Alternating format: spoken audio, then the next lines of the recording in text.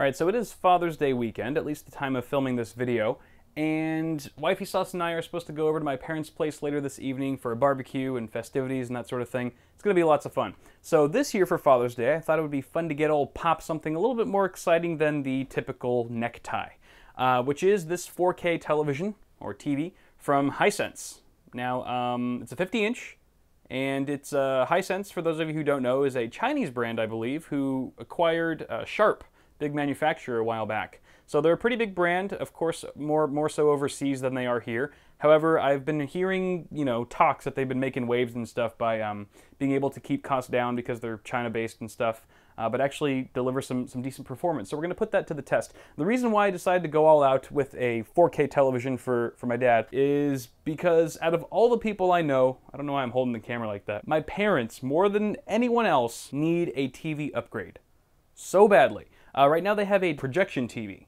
And projection TVs are they've been outdated for 10 years at least. And I don't believe they've changed the bulbs or the original lamps that were in there. So the picture quality is the picture is so dim you can't even see it during the day. I honestly don't know how they watch TV during the day. And the second reason why I justified getting this thing is mainly for selfish reasons. I've personally never even had any hands-on experience with a 4K TV, believe it or not. I mean, I've seen them a million times at conventions, like at CES and stuff, and I've seen them in other people's homes, but I've never really actually had one in the studio here. So I'm pretty excited to actually check this out, especially if it's good quality for 500 bucks. I might just get one for myself in the future. I don't know. We'll see. So yeah, we're going to be doing some testing here. Obviously, I'm going to take it out of the box, look at the build quality really quick, and then just fire up some shit and see how she performs. So, maybe do some 4K streaming on Netflix. Yeah, maybe I'll do some of that. And also some gaming would be nice, because I've gamed very little on a 4K TV in the past. I would like to do some more of it, perhaps today. Got my X99 test bed here, which I will be trying to connect to the television, maybe drop in a GTX 1080 or two. I say maybe because I don't have a high bandwidth bridge to actually take full advantage of that SLI configuration. However, there's no harm in trying to see what we can get out of a standard good old SLI bridge and just see what happens. So, should be fun. Let's go ahead and take this out of the box and see what she's made of.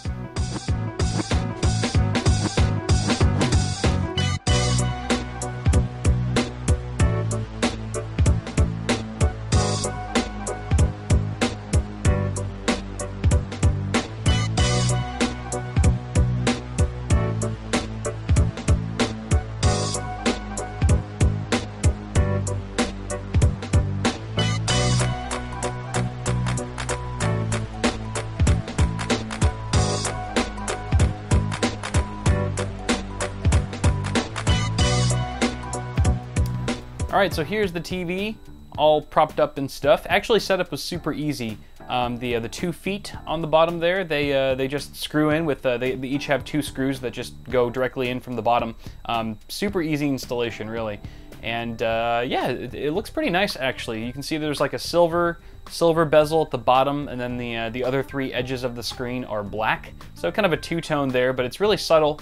It's not too jarring, and the bezel's pretty thin, actually. I'm going to go ahead and measure it really quick, because I'm curious myself. So the bezel is about 7/8 of an inch. So a little bit less than an inch. Very thin bezel, super slim. I like that. And you can see I've got House of Cards right here. I'm going to go ahead and play it just to give you guys an idea. Now this is being upscaled, or not upscaled. This is just natively streamed at 4K. You can see, I don't know if you can tell, obviously, it's not the perfect representation to watch this through a YouTube video, but I can tell you right now, it looks really, really good. Surprisingly sharp for a $500 4K TV. However, there is an issue. I don't know if you guys can tell this either, but there is a soap opera effect. I might have mentioned that earlier. We're gonna have to disable that in the settings here in a bit, but just look at that. Everything looks pretty good. I never knew what wrinkles were until I watched Kevin Spacey in 4K. Ooh, the intro, this should be fun.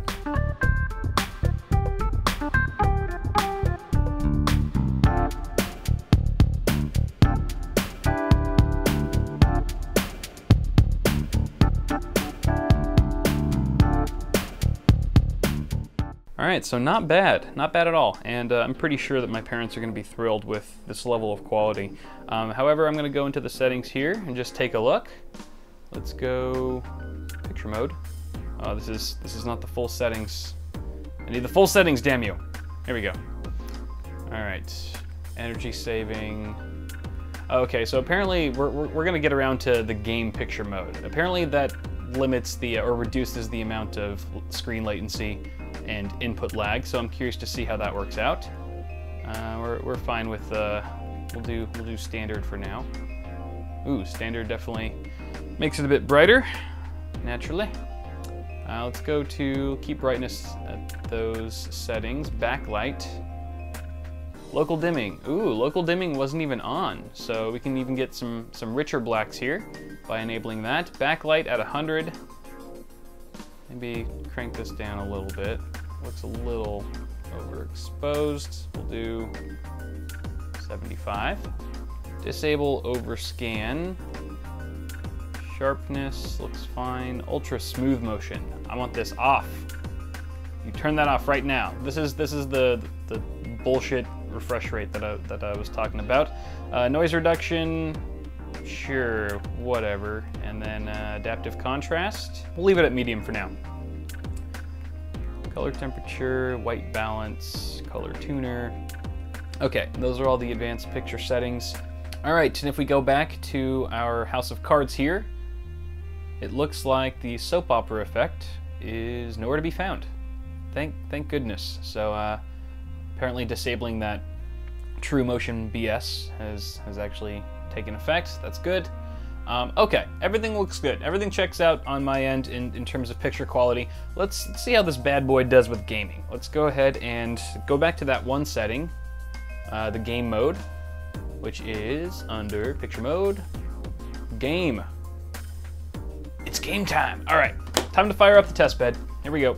All right, so if I mentioned Doom earlier, then I lied, because Doom doesn't support SLI at the moment of filming, so we're gonna do GTA 5 instead. So in the graphics, you can see here we're at 3840 by 2160, so 16:9 resolution.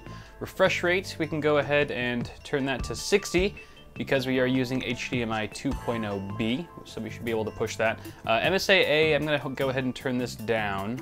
I'm gonna turn that off, we'll leave FXAA for now. Everything else is pretty much maxed out. Scaling and whatnot, distance scaling, blah-de-blah-de-blah, advanced graphics. Oh, yes, I will definitely apply this shit. I'm a man of application. Okay. All right, all this stuff is on except for frame scaling mode. Okay, so more or less maxed out with the exception of MSAA. And we're gonna go into story mode, but before we do that, I forgot to load up Fraps. Give me a sec. All right, and Fraps counter is in the top left corner. It's really tiny. I kind of overlooked that, so sorry if you can't see it. But right now we're at a whopping 170 FPS. We're hovering around there in the 170s, the 180s from time to time. But holy smokes, this is some insane frame rate right here. At 4K, mind you. We are at 4 frickin' K. This is insane. The picture looks incredible. It looks really sharp, super crisp. Colors are really rich. They seem accurate enough. So there is a noticeable amount of input lag. I will say that. And we are in the game mode, so that should theoretically help things. But it's still not flawless. I mean, if you're playing competitively or something like that, or if you're a serious FPS gamer, then I would stay away from gaming on this type of TV, until the input lag situation just gets better all around. It's not horrible, it's playable, but you will notice it, especially if you're used to gaming on a standard monitor. Don't kill my friend, leave my friend alone! Oh no, I shot the wrong, that was the input lag. So yeah, I wouldn't say go ahead and buy one of these TVs for gaming. It's not really what it's going to be excelling at. However, if you're a casual gamer and you don't mind a little bit of input lag, then the image quality is freaking awesome. Well, honestly, it's probably unfair of me to say a little bit of input lag. I'm sure most of you guys are already gaming on a monitor, on an actual gaming monitor or something, with decent response time and refresh rate and things like that. So if that's the case, then yeah, you are gonna notice it quite a bit with this TV. So if you're a hardcore gamer, probably don't want to game on here. But it does look pretty. All right, and just for shits and gigs, I wanted to just show you guys some of the frame rates that I'm getting when I'm just cruising around the streets of Los Santos. This is kind of more of a, I don't know, a more representative scenario in the game. So getting about 80 FPS right now, driving through the streets. Well, anywhere from 80 to 90. So it's pretty steadily, you know, floating in the 80s and 90s region, with some dips into the 70s here and there. Overall though, pretty damn impressive for 4K, 2 GTX 1080s, holy smokes, with the pleb issue SLI bridge. Alright, so just for fun, I turned on 4X MSAA just to see how much it would drop down, and we are now rocking around 60 FPS. But yeah, with probably dips into the 50s, high 40s, but still very smooth, and get none of those jaggies, even though they're maybe not quite as visible as they would be at a lower resolution. And I lost Lamar. Okay, on that note, let's wrap this up. All right, so to sum up this little endeavor here, pretty good TV, honestly. For the price, it's really good. 50 inches, 4K, it's a smart TV, and it upscales well. Everything looks great. The 4K streaming with Netflix is top notch. Wouldn't recommend it for gaming unless you're doing something really casual, but for just day-to-day use and for viewing, you know, media that's not interactive, I suppose, it does the job. It's really good. So I've, again, put links in the description below if you want to check that out. Let me know what you guys think of this video, guys. Toss me a like on it if you enjoyed it. And thank you guys so much for tuning in. Be sure to subscribe to the channel for more tech stuff coming at you really soon, and I will see you all in the next one.